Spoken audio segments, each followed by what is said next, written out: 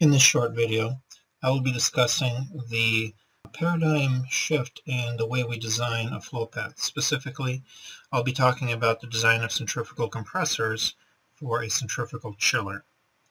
If you're like most engineers, your system has a representation as in this process diagram, and you are designing a specific component, the centrifugal compressor in this case. As such, the centrifugal compressor's design is started with specification of boundary conditions, shown here as the inlet and the outlet.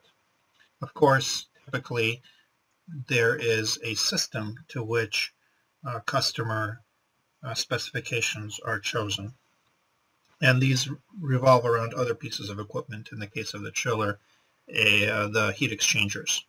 And that, therefore, means boundary conditions on the customer interface, specifically the delivery point of water inlet and outlet to the evaporator, and the customer interfacing cooling water boundary condition. So in the traditional design, one gets a nominal operating point of the system, performs an analysis, and hands off that boundary condition specification to a flow path designer. If the design engineer for the flow path is lucky, they have software that enables them to generate many designs quickly. And here we show the generation of preliminary designs from boundary conditions, evaluation through mean line analysis, and blade shape optimization through flow analysis. Of course, there's lots of other components in the analysis-led design process that aren't shown, including CFD, rotor dynamics, and bearing design. But this gives you a flavor of traditional design, and there's nothing wrong with this. This is good practice if you truly have a single design point and maybe your system is more or less isolated from a larger system.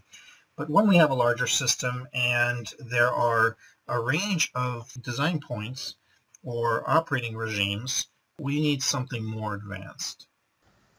This is the traditional way of organizing the design process into disciplines, where oftentimes the communication happens at design meetings, and communication happens across walls, sometimes having to be iterative in nature.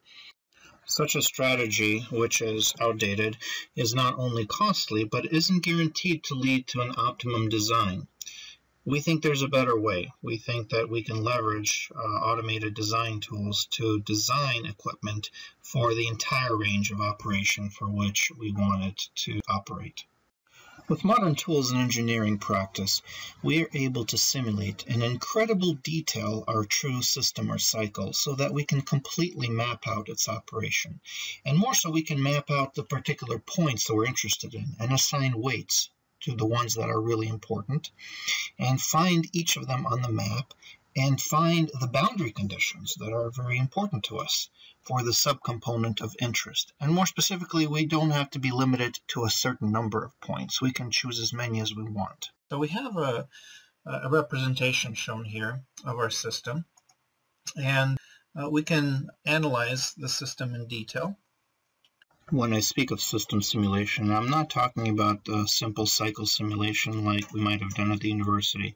I'm talking about where elements such as the compressor, flow path is simulated in detail. The heat exchangers could be simulated via detailed heat transfer, as for example here, where the pipe network in the shell and tube heat transfer is simulated, and it's all coordinated by a automated workflow system. This automation environment not only provides coordination among the co-simulation environments, but also provides automated optimization algorithms and even AI capabilities. The resulting integrated design process executes the system cycle simulation, and from those points runs the design and executes analysis of each of the design to determine each design's suitability for a particular set of operating points.